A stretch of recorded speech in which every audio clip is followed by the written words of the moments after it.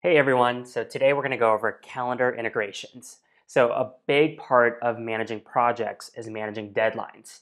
The good news about this platform is you can actually sync it up to your Google Calendar, iCal, or even Outlooks.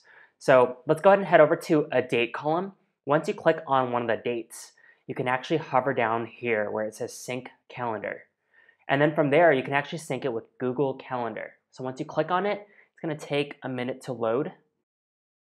And then once it refreshes, you're good to go and you're synced with Google Calendar.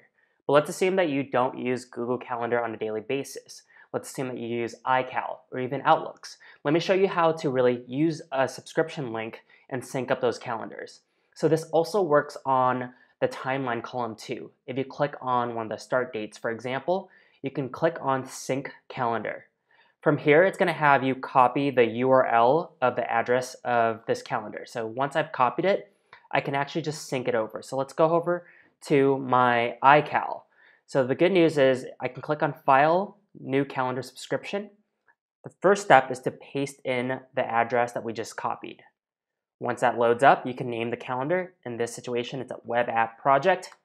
And then the cool thing about this is for iCal specifically, you can change the auto refresh date to every 5 minutes, 15 minutes, hour, day, week.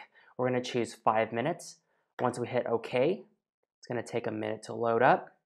And you notice right here, all the timelines have loaded over to my entire calendar. So there you have it. That's how you sync both deadlines and also project timelines straight to your iCal or even Google Calendar. So this is going to help you set deadlines and really tackle projects.